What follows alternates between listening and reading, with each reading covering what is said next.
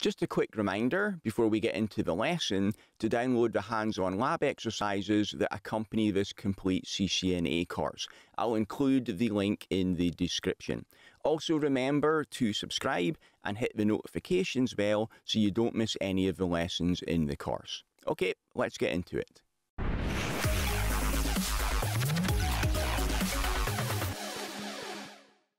In this lecture, I'll do a lab demo showing the basics of how a routing protocol works. So the lab topology, we've got those 5 routers again, R1 to R5, and I've already configured IP addresses on all of the interfaces. So first thing that I'm going to do is to configure a routing protocol. Now, the focus of this section is not on the routing protocol configuration. We'll get into that when we cover each of the routing protocols individually in their own separate sections later on. The point of this section is to show you the commonalities, the things that work the same on all of the different routing protocols. So I'm going to use RIP, the routing information protocol, for this demo, and I'll show you the configuration now. So I've got that configured in WordPad here. You'll see that you'll do this a lot in the real world as well. Where you have common configurations that you're going to use on multiple routers, it's easiest to write them down in a text editor, and then you can copy and paste from there. Also in the real world, you'll usually have templates that you'll use for common configuration for your routers and switches too. And whenever you provision a new router or switch, all you'll have to do is take that template, change the IP addresses in there and then any other specific settings, and then you can copy and paste that into the router or switch. It makes it a lot easier that way. It also stops you from making errors as well. So that's what I'm going to do here. I've got my basic RIP configuration typed out in a text editor. So I've got router RIP to enable the protocol. I'm going to run version 2 rather than version 1. I'm not going to do automatic summary at the classful boundary, and I'm going to enable it on all my interfaces that are in the 10 network. Again, don't worry too much about the config for now. We'll cover this in more detail later. So I'm going to copy that from my text editor and then go to the lab, and I'm going to paste this in on each of the routers. So I'll do it on R1. I'll also do it on R2. Oops, there's R2 on R3. I should have put config T in the first line of the text editor, and that would have made it a little bit easier for me. But that's okay, I can just type that in each time. So just exactly the same config on all of my routers. Now I'll go to one of the routers that was in the middle, that was R3. And I'm going to do a debug on here.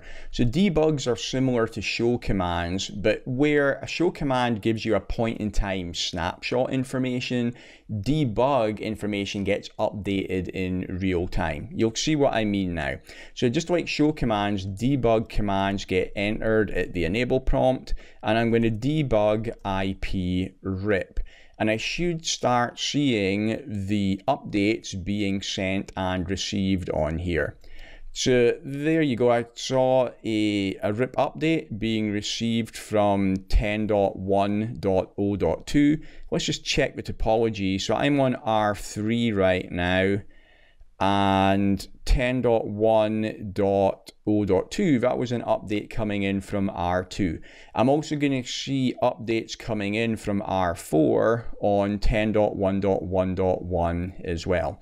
So R3, because I enabled the routing protocol on all my routers, they will form adjacencies, which each of their directly connected neighbors, and they will start sending updates to each other. Not just about their own directly connected routes, but about all the networks they've learned from the other routers as well. So R3 should receive information about the 10.0.0.0/24, the 10.0.1.1/24, and the 10.0.2.1/24 network from R2. Also the 10.0.3.0/24 as well. It's also going to be sending out updates to R2 and to R4 as well. So if I jump back onto the command line, you'll see that yes, it is sending and receiving updates. So if I scroll back a bit, you'll see that it's been receiving updates from 10.1.0.2, which was R2, and it's also receiving updates from 10.1.1.1, which is R4. It's also sending updates to those routers as well.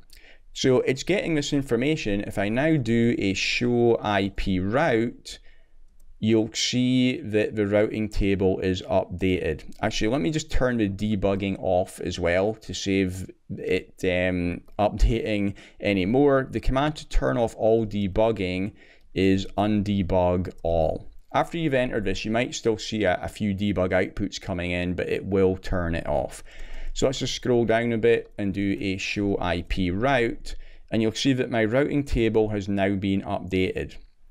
So you see the codes up at the top here tells you the way that that particular network was learned about, whether it's directly connected, a local route, whether it's a manually configured static route, or if it was learned from a routing protocol and which routing protocol it was learned from. So you see here the code R. If we look up a bit higher up here, and if I can find it, there R is RIP. So it learned the routes to the 10.0.0, the 10.0.1, the 10.0.2, and the 10.0.3 networks via RIP. Also on the left-hand side, 10.1.2 and 10.1.3. It is directly connected to all of the other networks. With the example here, I didn't have any static routes set up beforehand, so the routers only knew about their directly connected interfaces. But when I enabled my routing protocol, they shared information with each other, and the routing tables are going to be updated on all of the routers. If I jump onto R1 as well and do a show IP route here, you'll see it also knows about all of the networks in our topology, either directly connected or it learned them via RIP. Okay, so that's the basics of how a routing protocol works. We'll get a bit deeper into routing protocols starting with the next lecture.